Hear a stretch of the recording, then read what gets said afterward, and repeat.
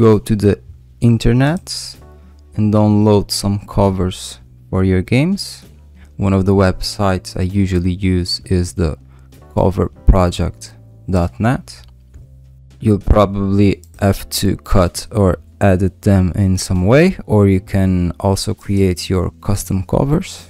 After getting the covers, copy them and place them inside the covers folder in your PCSX2 directory. Now you have to change the name of the file, the image files, to match your game's name. This one is Devil May Cry. You can just change the name here, Devil May Cry. One easier way to change the name is by going to your games list, right click on a game, go to properties and copy the name and just paste it in the covers file. Now if you go to your PCSX2, then go to view and choose game grid. If this is not, if the game covers are not showing up, you can just restart the PCSX2.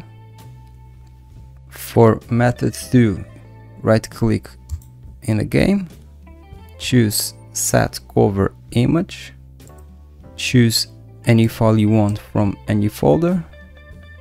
I have mine already inside the cover folder.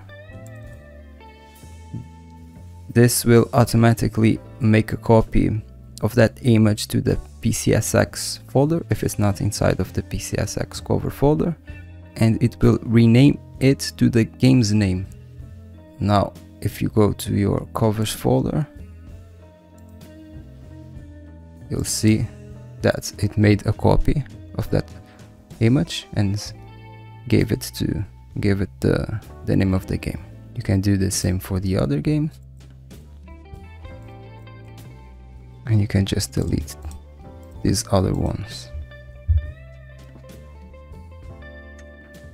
Now if you already have a cover and change it to another, this will overwrite your image file in your covers folder.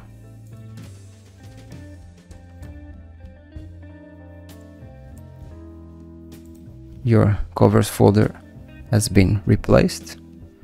You can also press the Ctrl and plus sign to zoom in and the minus sign to zoom out.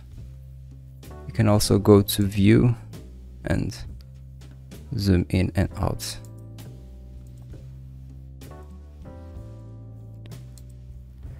That's all for this video.